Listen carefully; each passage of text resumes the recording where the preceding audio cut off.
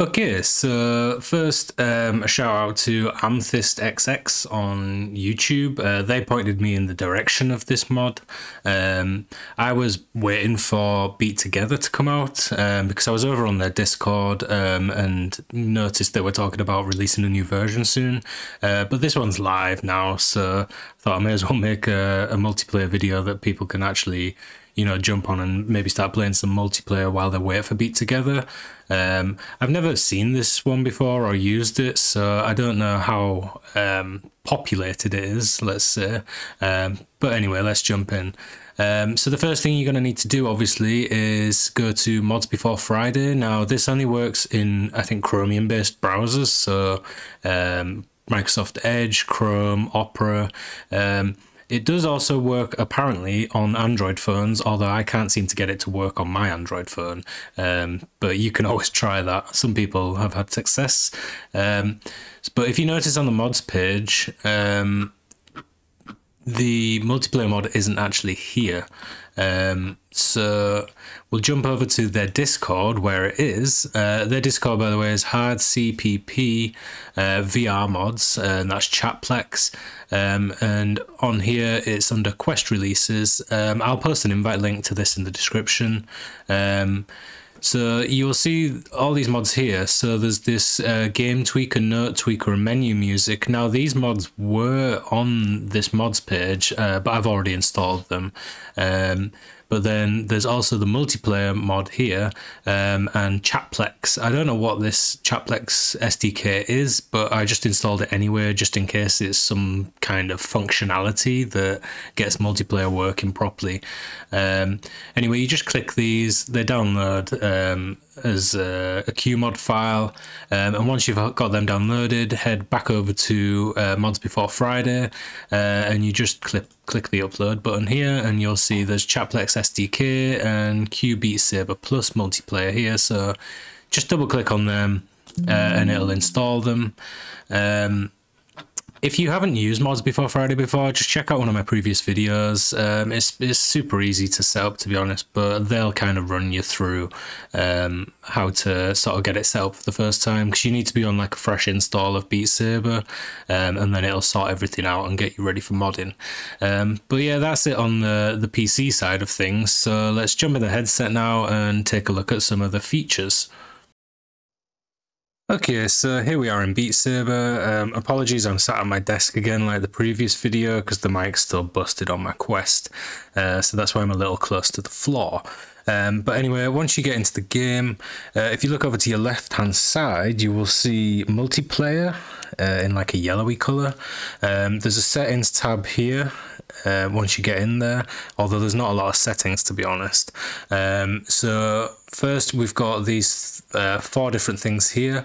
Well, first up at the top there's Multiplayer Plus, which is the name of the mod, and we're on version 16. And then we've got Quick Play, Create Server, Join via Code, and Find Room. So first let's have a look at Quick Play. So in here we've got they're just your settings options on the side. So we've got MP plus, normal, public. You can see me over there on Quest 0. It's a scoreboard basically. I haven't played it all in here yet, so you can see a list here. I'm guessing that's just me in the room.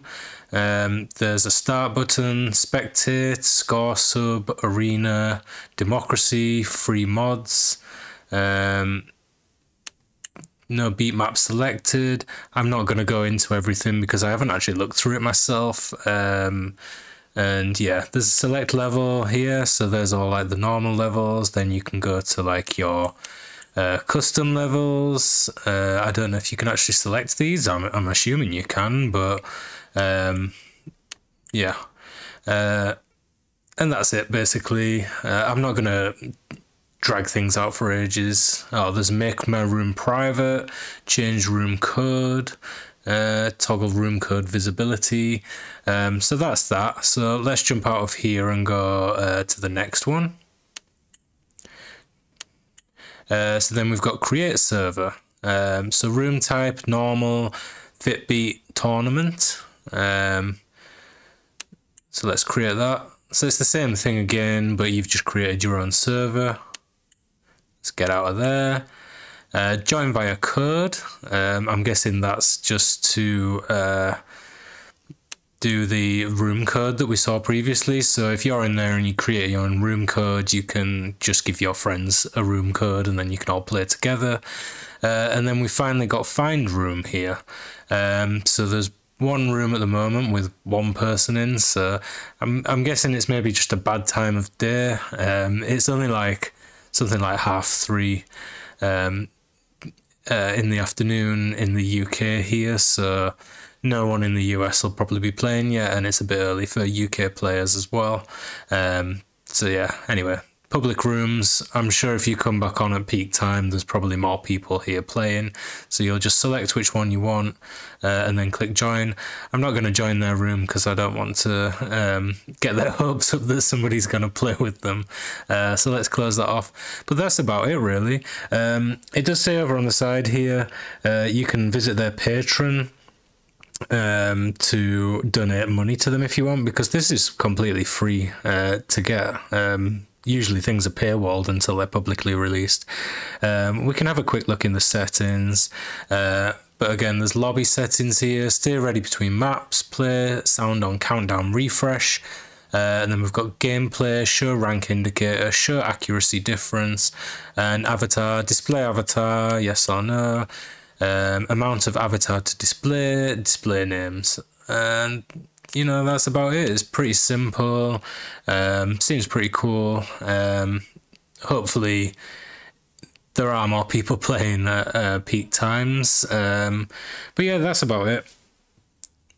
And yeah, I'll leave it there. Like I said, if I'm keeping an eye on Beat Together, so if and when that does come out, then I'll obviously make another one of these videos showing you how to use Beat Together, because I do think, from what I've known in the past, the Beat Together servers are a bit more populated. But yeah, that's it, and thanks for watching.